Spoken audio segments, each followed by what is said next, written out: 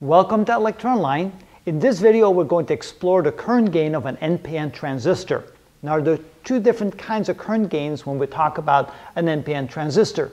The most important one, the current gain, is the ratio between the collector current and the base current. Remember that a very small amount of base current will allow a lot of current to flow from the collector to the emitter.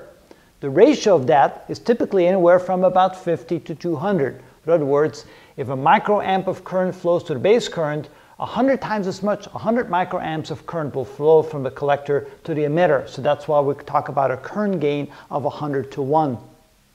We have a different kind of current gain as well, the current gain where we compare the collector current to the emitter current. Since the collector current increases by just a small amount the base current to add up to the emitter current, the ratio of the collector current to the emitter current is always equal to a number very close to 1. We're going to compare the beta and the alpha, the different kinds of current gains on a transistor like this. First of all, what we're going to do is solve this equation for the collector current. So we can say that the collector current is equal to the emitter current times alpha. Then we're going to take this equation right here and solve that for the base current. So I sub B, the base current, is equal to the emitter current minus the collector current. If we now take this collector current here and replace that by the alpha times the emitter current, we get the following. The base current is equal to the emitter current minus alpha times the emitter current.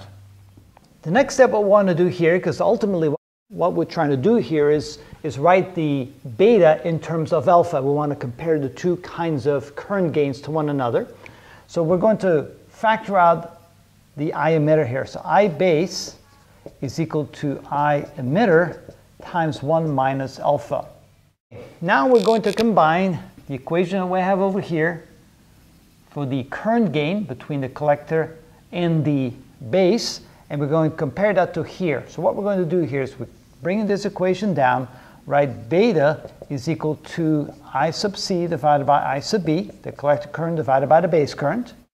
And this can now be written as I sub C can now be written as I sub E times alpha, and I sub B can be written as I sub E times 1 minus alpha. And of course the I sub E's cancel out, which means that the relationship between beta, which represents the current gain between the collector and the base, can be written in terms of the current gain between the collector and the emitter as follows. So that cancels out, so I have alpha divided by 1 minus alpha.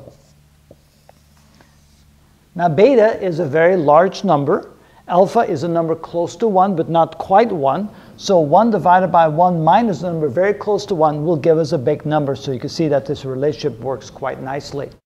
You can also take this equation and solve it for alpha. So let's come over here and let's multiply beta times 1 minus alpha. So you get beta times 1 minus alpha is equal to alpha. Multiplying this through, we get beta minus alpha times beta is equal to alpha. And then bringing this across to the other side, let's see here. Maybe we'll bring both of these to one side. So let's see here. Beta equals alpha plus alpha times beta. And then we can factor out an alpha from that. That means that beta is equal to alpha times 1 plus beta. And finally, when we divide both sides by 1 plus beta, turn the equation around, we can then say that alpha, which is the current gain from the collector relative to the emitter, can be written as beta divided by 1 plus beta. So we have the relationship between alpha and beta in this form, and the ratio between alpha and beta in this form. The two different kinds of current gains, but again, this is the one that we typically talk about, which is the current gain of the collector relative to the base. And now we have a better understanding about what we mean with the current gain of an NPN transistor.